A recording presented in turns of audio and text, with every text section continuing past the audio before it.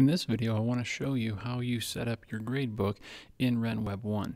This is really important because if you don't set up all your gradebook options, you will be able to work with your gradebook and post grades online, but when it comes time for report cards, it won't work. So, once you log in to RenWeb One, click on the menu, go down to your classroom. It'll pop open a new window. And it doesn't matter which one, I'll just pick calculus right here. And it doesn't show me anything right now for attendance because we're not in school yet. So I'm going to go down to Gradebook.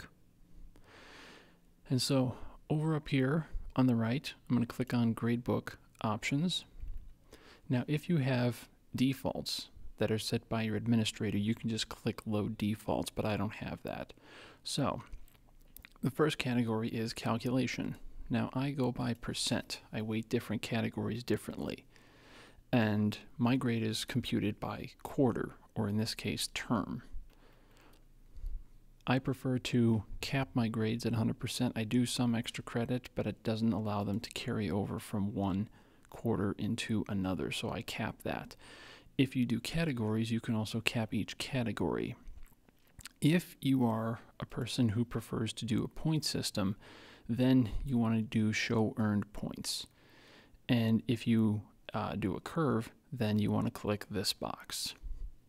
You can also set right here your preferences as to when you go into your gradebook what you see first. Right now it shows me all assignments, or you could show a summary or just one of the two categories that you have. In my case, I have assessments and student work, and those are my categories. But I'm going to leave it at all assignments. And you also have the option when you send a web progress report, what information. You can go full detail, category average, or term average. If I send a progress report, I just want it to show full details. Now hopefully for you, your letter grades have already been defaulted in for you. If not, then you have to type in the cutoff grade number value for each grade. And then go down to here, grading codes.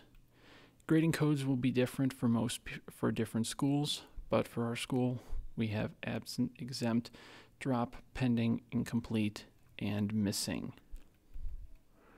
Down here, this is new with RenWeb One, you can enable standards-based grading, and then you also have different colors, red, green, yellow, and blue, red for mastery levels, and then you have to type in the minimum values. But since we don't do standards grading here, we'll leave that. Now this is important when you get down to copy class, because for most people you're going to set this up at the beginning of the year, but some people forget that you have to set up each classroom individually, and that includes second semester classes. And so you may get to the second semester and your grades aren't computing, or they're not showing up in the report card, and you'll be wondering why. And this is why, that you didn't set your gradebook options to begin with. So I'm going to go to Select Classes, and I'm going to scroll down. And so right now I'm in 259 Calc H6, that's first semester, but I also want to set it for second semester.